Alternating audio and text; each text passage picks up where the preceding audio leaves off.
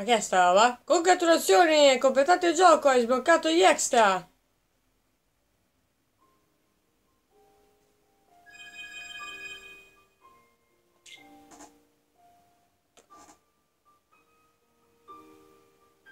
Ah, hai tutto un tema per aver completato il gioco.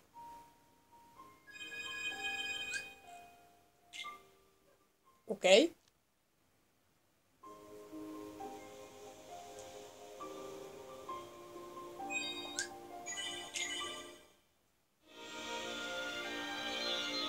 Ciao a tutti ragazzi, sono già benvenuti in questa nuova missione. Oggi siamo entrati su Kingdom Hearts Final Mix. Se state vedendo che la data di registrazione scritta in descrizione è la stessa degli episodi di ieri, perché sto registrando questi video di pomeriggio. L'ultima volta ragazzi, per chi non avesse visto gli scorsi episodi, avevamo completato la modalità storia, come avete visto dalla schermata che mi è apparsa quando ho riaperto il gioco, l'applicazione.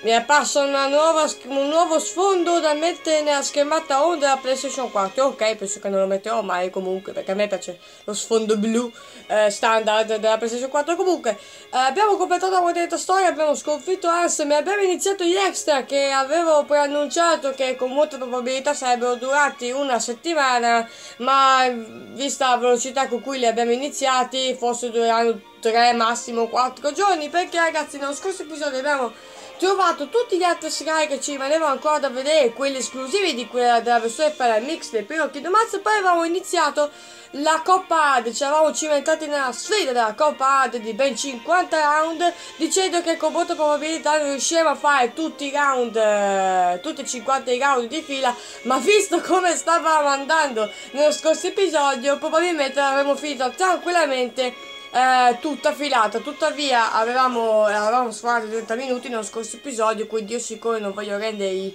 episodi troppo lunghi, ho deciso giustamente di tagliare in due, se in questo episodio completiamo la Coppa Ade per l'appunto. Per chi non avesse visto lo scorso episodio, eravamo arrivati fino alla posizione 19, quindi ci rimangono ancora 10 10 come si dice, ci rimangono ancora due decine di round. Perché li divido in decine? Perché ogni decina ragazzi c'è un boss, quindi non perdiamo tempo e ci mettiamoci subito nella sfera degli ultimi due round, che vedete tra l'altro che è cambiato lo sfondo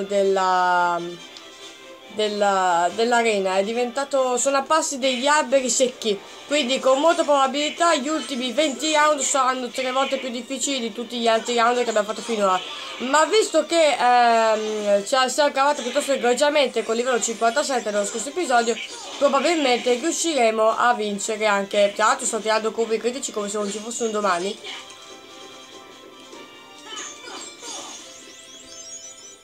Qui devo sempre decidermi quale volume mettere per la televisione. Ci rimangono ancora due boss da affrontare. A me sta a cuore completare oggi soprattutto la Coppa Ade, perché poi ragazzi, punto esperienza li farmerò con l'ultimo boss della Coppa Ade, ossia il titano di pietra. Il titano della terra, insomma, quello lì, quel titano elementare lì. Perché dico che farò lì punto esperienza ragazzi? Perché poi dopo oggi, dopo aver completato la Coppa Ade, sapete che dobbiamo iniziare anche a affrontare tutti e 5 i super boss di fine gioco. Bene, per due boss vi ho già detto che mi servirà il livello 85. Ebbene, il livello 85, il punto esperienza che farmerò per raggiungere il livello 85, li otterrò battendo a ripetizione il gigante, il titano della terra, che ricordo che tipo sono sconfiggi due volte, sai di livello, ricordo. Tra l'altro a un certo punto in questo gioco si arriva al blocco dei punti esperienza, come lo chiamo io, ossia un certo numero di punti esperienza richiesti con cui puoi... no, vabbè.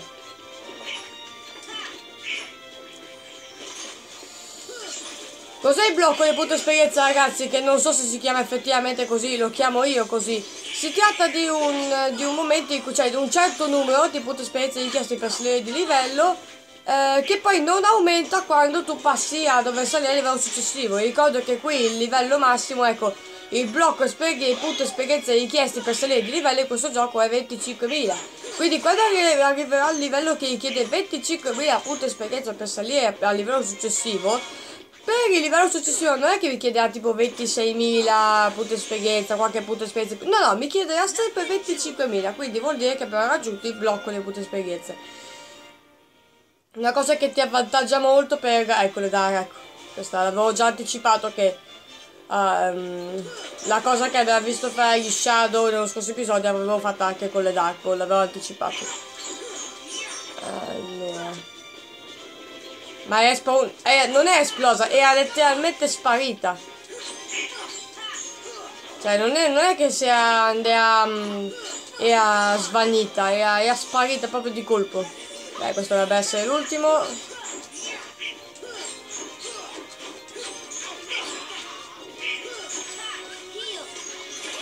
Oddio!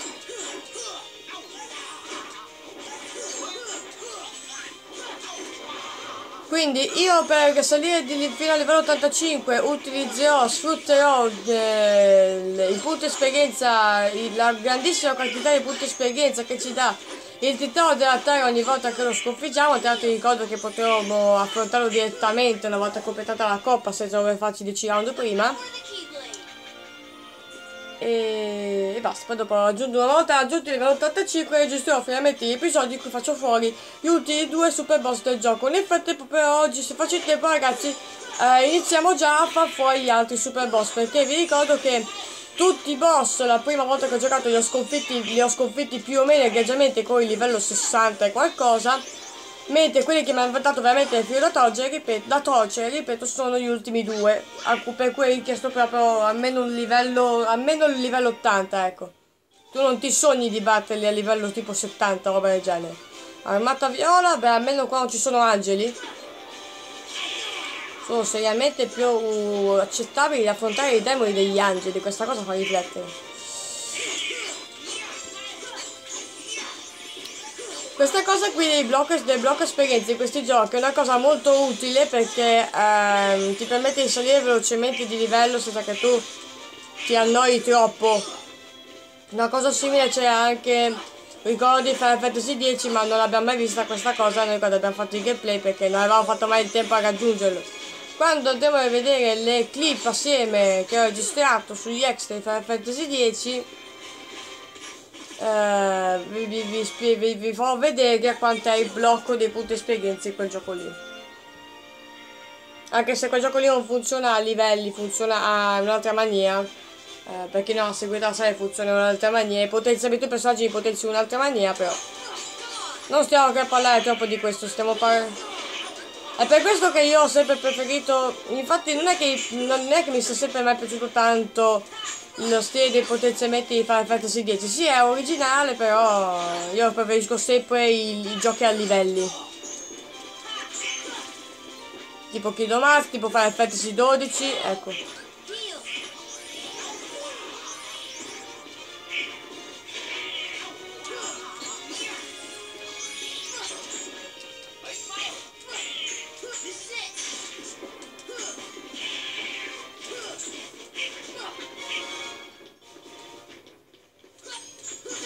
Posto, manca un ciccio. Madonna, mi sto caricando. Dai, quanti round ci mancano al boss? Probabilmente ci siamo adesso. No. Raga, ancora 2 round e poi siamo al boss, all'ennesimo boss. Madonna. Madonna, che schivata sul... Non puoi partire caricandoli frontalmente questi, perché lo scudo vi morde altrimenti. Aia, appunto.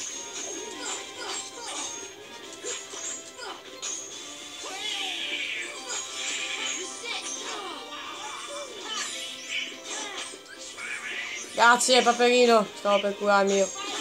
A posto.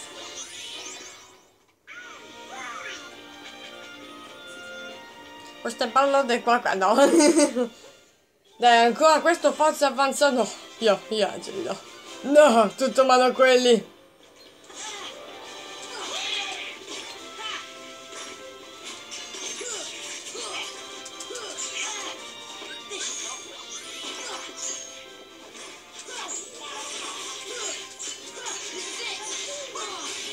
Ok, uno è andato. Vai che questo sto dito. Approfittiamone.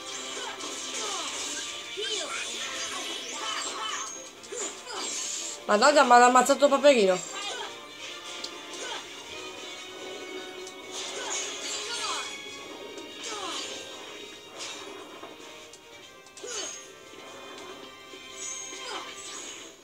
Finito? È finito? Leva ste ali, devo colpire.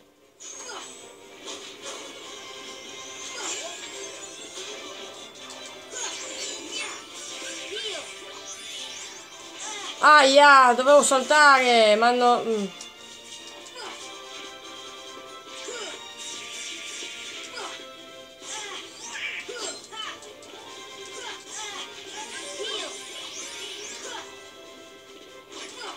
Raga, questi qui mi stanno antipatici come chissà cosa quando saltano così.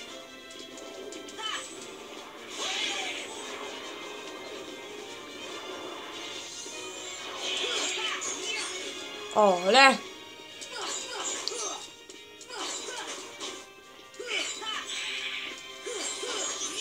Posto, oh.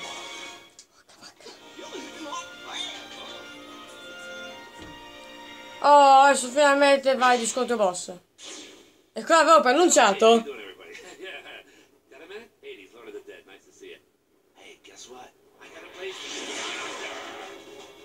Oh, e finalmente affrontiamo anche Ade come te i cattivi Disney. Lui è l'ultimo che ci manderà ad affrontare. Ok, ha 5 barre vita.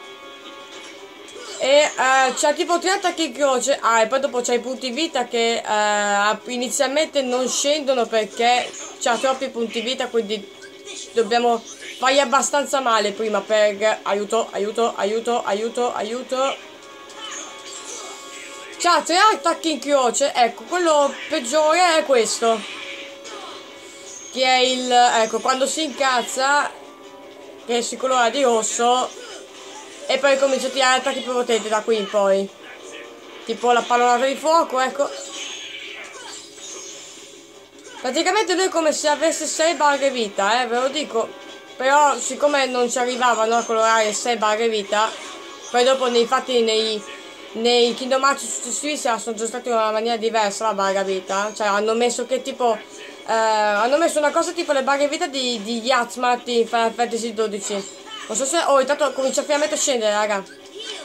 Vi ricordate com'era la barra vita di Yatsman di Final Fantasy 12? Ok, si è calmato. Aia. Non so se vi ricordate, ragazzi, la barra vita di Yatsman di Final Fantasy 12. Lui praticamente aveva talmente tanti punti vita che hanno diviso la barra vita in più barre vita. E le barre vita successive a quella che stavi combattendo, facendo, svuotando in quel momento, era la barra... Aia. Era per schivare questo attacco bisogna stare vicino, solamente che sono scema. Olle, aia! Donna, salta la madonna! Vai, vai, su!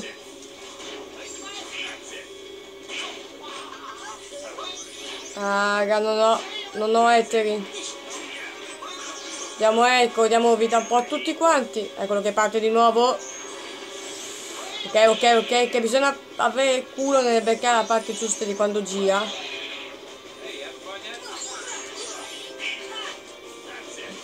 Oh! Cos'è che stavo dicendo? Mi sono dimenticata. Ah sì, insomma, nei prossimi Kingdom Hearts sono giusto 3 maniere diverse. Tipo le barre vita di Yatsmat, che Final Fantasy 12 come ha disposto. Erano sotto la barra vita che tu stavi colpendo in quel momento. Poi quando le svuotavi, semplicemente il puntino che le rappresentava sotto la barra vita era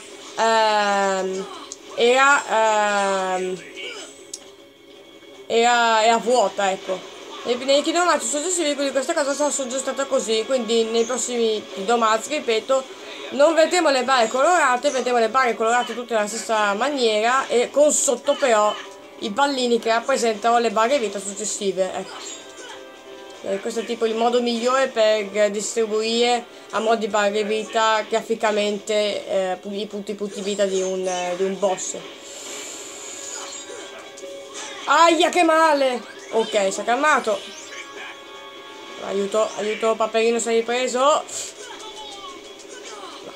Io sate, vai. Aia, mi ha sparato. Che faccio che ha? Mi fa troppo ridere la faccia di Ade in Kingdom Hearts, neutra. È estremamente impassibile quando lui nel film è estremamente espressivo, ma va bene. Attenzione. Vabbè, quelli lì, ecco, giustamente. Si potrebbe dire che graficamente Kingdom Hearts Ade fa schifo, perché quando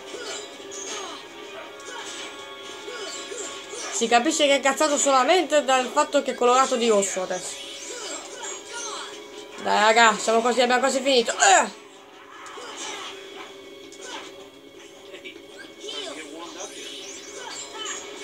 Perché la situazione si è surriscaldata, ha detto una cosa del genere.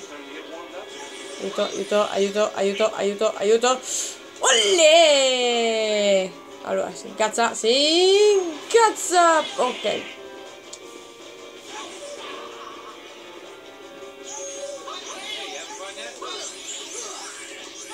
Raga, siamo a meno una barra vita, cioè siamo sotto la prima una barra vita.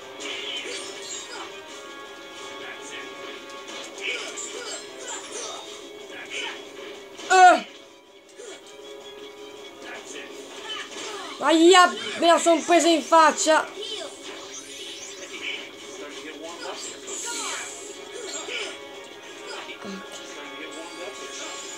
Vieni qua, ecco, bravo Paperino, tiragli Blizzard, proprio la mossa perfetta contro Ade, Blizzard. Lui che è fatto di fuoco, cioè, che va a fuoco.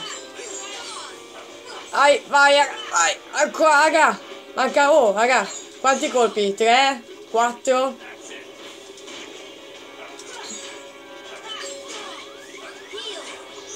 Oh, raga, se muore adesso.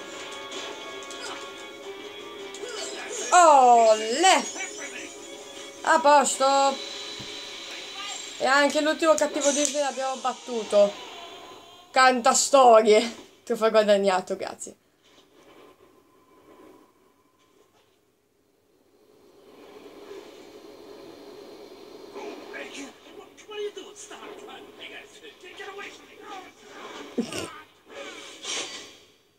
Tranquilli, mica muore un dio.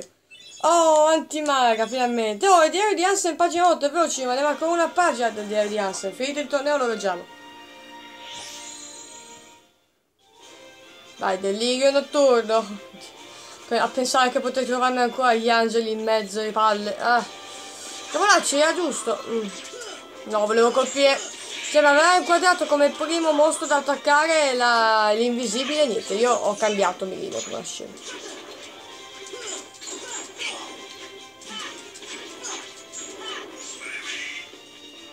Perino, salta!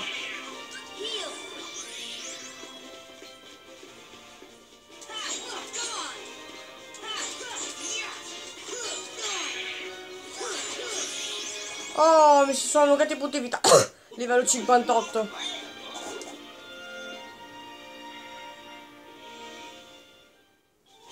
Requiem. Oh.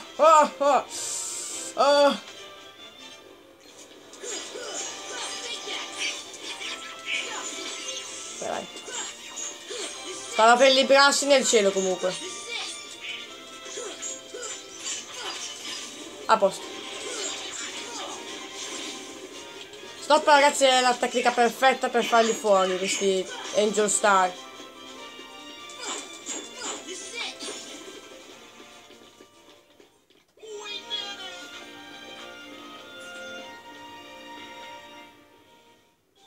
Manca 7. C'è uno stego gecko. Mi ricordo che c'ho un round in cui devi affrontare 2 stego gecko, me lo ricordo bene. Se prima faccio fare questi invisibili perché ironico, si chiamano invisibili ma sono invisibili solo quando fanno questo. Poi lo stego gecko è l'ultimo che fa fuori. Oh, è tornato, è visibile adesso.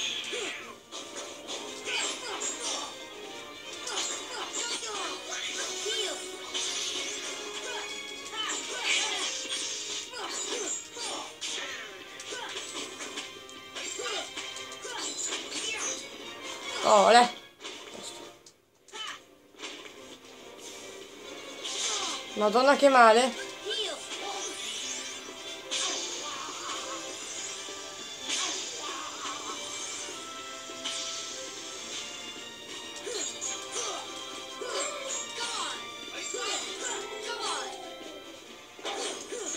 Posto.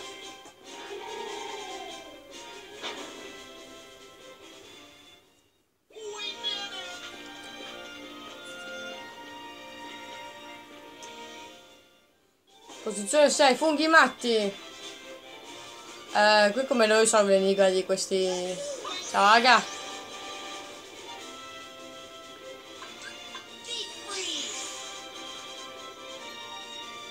No, non funziona.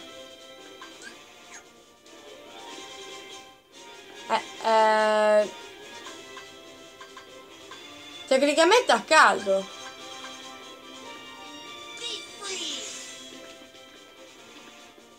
No. Tecnicamente quando fa così è al caldo, però non so, tirargli il blizzard da solo funziona, quindi niente da fare, raga. Oddio, Shadow e Dark assieme. Posizione 5, quindi 5, 4, 3, 2.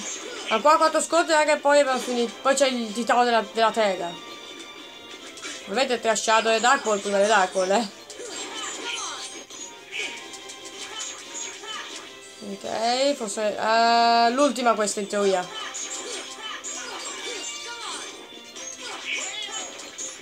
Madonna, quanta gente hai colpito, Paperino. Fa troppo ridere quando... Mi fanno troppo ridere quando esplodo. Sì, mi dovrebbe essere sulle palle come roba, però.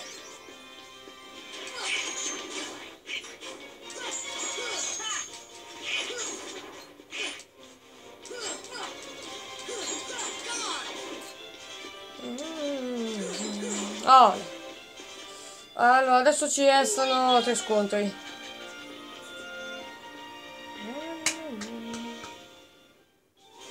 Doppio miraggio, oh, eccoli, i due stegogecchi, avevo detto. Però poi arrivava il round, sarebbe arrivato il round, però poi... Aia!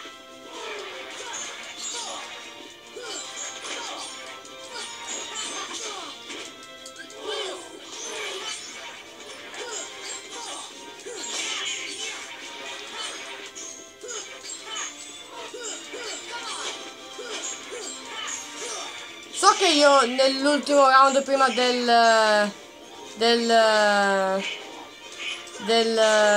che prima dell'ultimo round col titano ci saranno invisibili e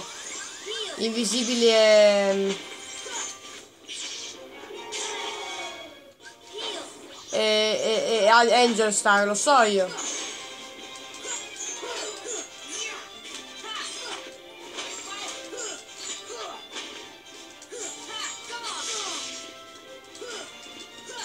Oh niente, oh, quando fanno sto attacco proprio non puoi ucciderli.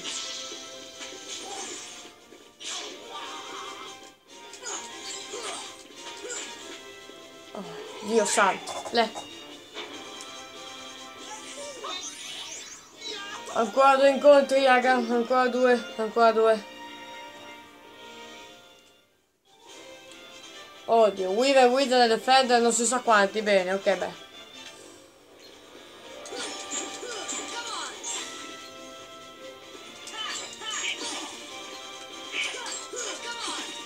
Ok.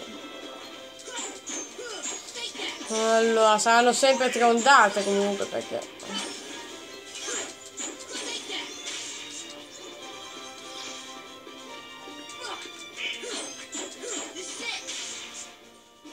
Adesso c'è...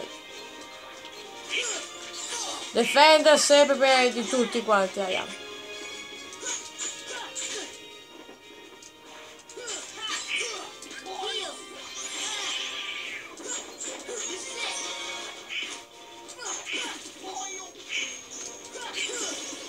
Paperino, sale di livello. Eia. Oh, ancora un quarto round, che sta storia. Ah, tutti stavolta ci sono.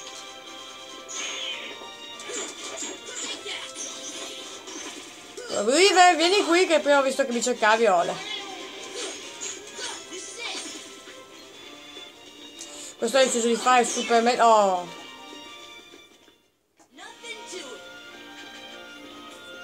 Ok, il momento delle milizie finali. Dai, voleggio stare invisibile. Ma guarda te, guarda, non l'avrei mai detto. Prima di tutto Enzo Star, prima di tutti. Stop.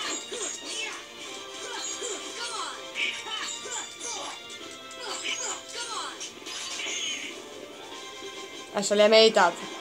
È un invisibile. Saranno 4 ondate anche qui o 5 addirittura. Conoscendo l'infamata che mi hanno. Ricordandomi l'infamata che mi hanno fatto qui allo scontro finale. Cioè che io pensavo fossero 5 round, invece erano 6 o 7 round. Grazie Paperino, io intanto recupero punti magia qua. Allora, comunque ve lo dico già che lo scontro con il toro della terra sarà una cazzata. Io me lo ricordo mi ricordo che è una cazzata. Non sto dito, raga! Impatto a causa stordisce. Ma mi sono tirata. Oh.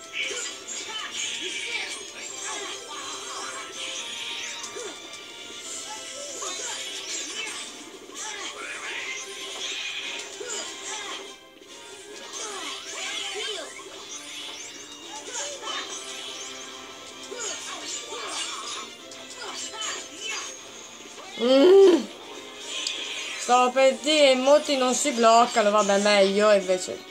Magari sarà perché sono in tante invece, perché non fanno in tempo.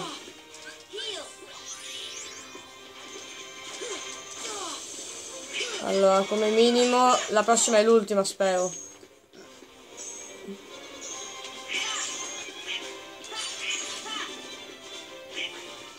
No, invisibili. La prossima è l'ultima, sicuro. Sicuramente l'ultima è la prossima.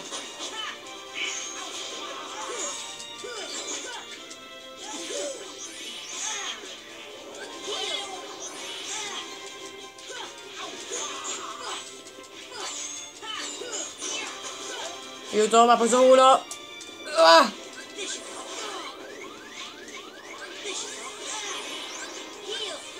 E basta!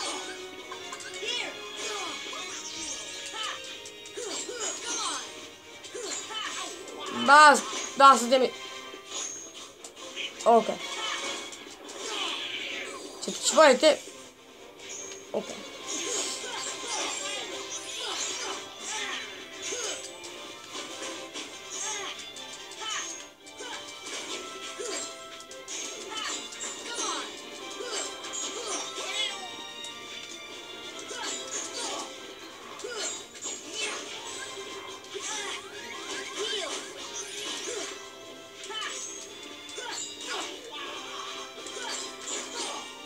No, scusate se sto zitta, raga, ma madonna che.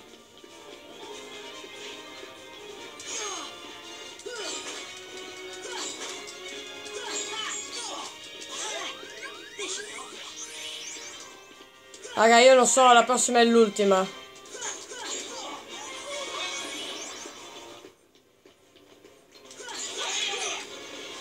Prima gli angeli, ovviamente.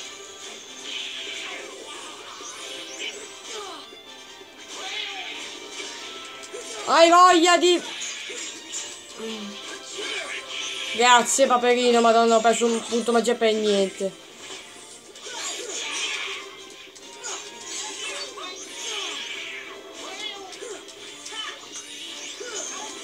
Uno è andato, raga, uno degli angeli.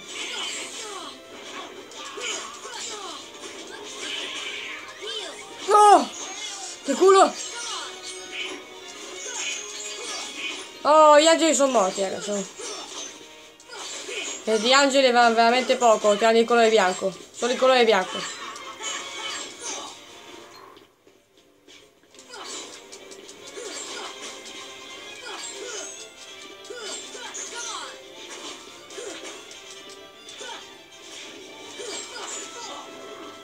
Oh!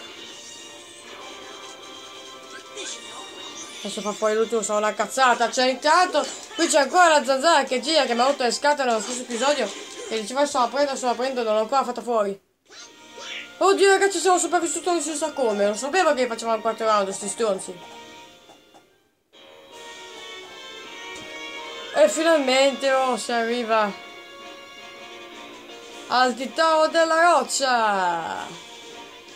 Questo titolo della roccia, ragazzi, mi ricordo che è veramente una cavolata a far fuori.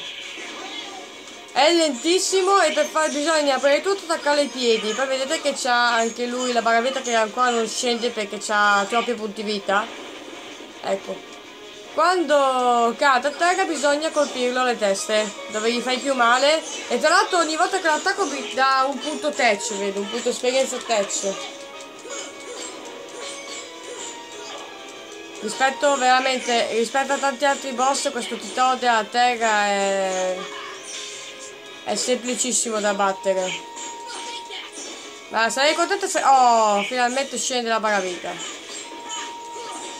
Aiuto!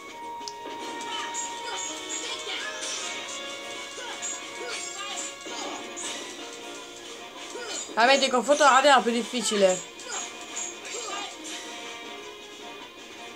Eccolo che cade a terra.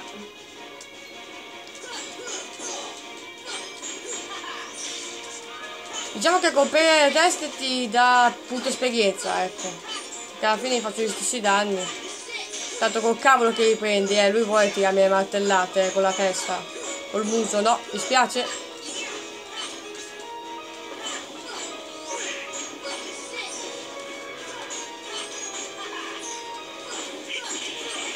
No, volevo scendere, volevo stare su. Vai. No, comunque ragazzi, la cavolata, veramente, guarda, siamo già...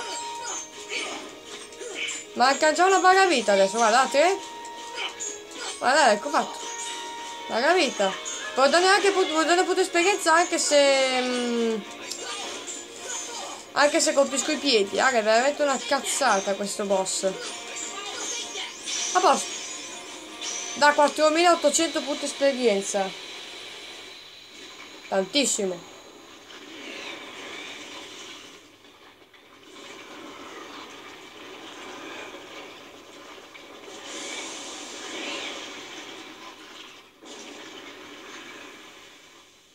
Ecco ragazzi, questo è il boss che affronterò tipo per 2 ore, dopo più tardi, per salire di livello tantissimo. E abbiamo finito anche la Coppa Ade. Siamo i campioni assoluti del Monte Olimpo. Appunto, campioni dell'Olimpo. Giusto. Avevo detto, utilizzo della magia giusta. Oh, trio limite. Che abilità è abilità il trio limite?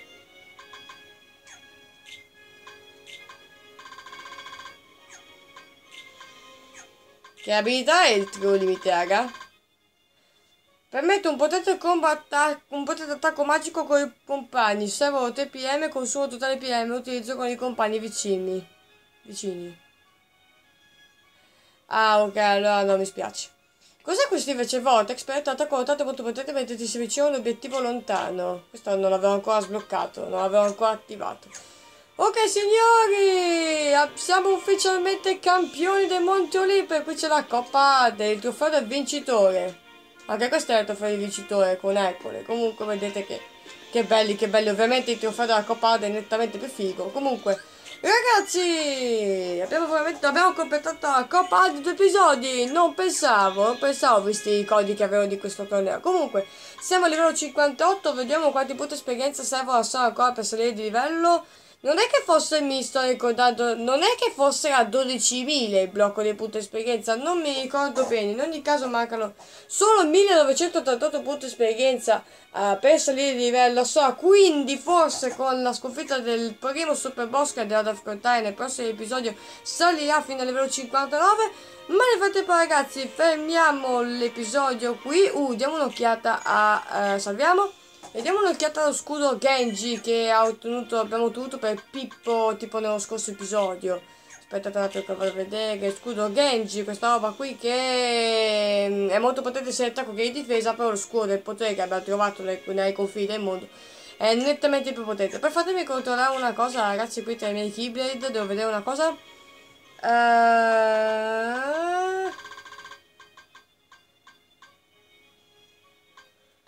Devo vedere una cosa per quanto riguarda i punti magia, perché in uno di super boss è essenziale avere tanti punti magia, che solo con l'incantatore potremo fare aumentare di un po' i punti magia. Ok, non ho qui degli oggetti altrimenti che mi fanno... No, c'ho solamente gli AP+, e poi qui c'ho le pietre luce, e va bene, va bene, va bene. No, non c'ho MP+, peccato, peccato. Peccato, ragazzi, adesso fermiamo, dai, fermiamo l'episodio qui seriamente. Nel prossimo vediamo già di iniziare la corsa alla vittoria contro tutti e 5 i super boss del gioco. Sono 5 perché nell'originale ha solamente uno di super boss, però ok. Nel gioco originale era solo uno, in Final Mix ne ho messi altri 4, va bene. Va bene, per avere un po' per sentire un po' di più la sfida. Quindi, vabbè, fermiamo l'episodio qui e ci vediamo più tardi.